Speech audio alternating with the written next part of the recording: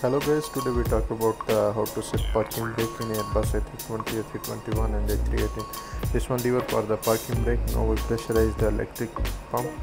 For the pressure, rise the hydraulic. You can see now hydraulic is pressurized, yellow and green. Because PTO is on, so green also pressurized, but for brakes we need just yellow hydraulic. Now we move the lever, just pull and turn. For the parking brake side, pull and right side turn. And now you can see brake is set. Now you can see this one accumulator pressure. When we off the brake, accumulator make it 0.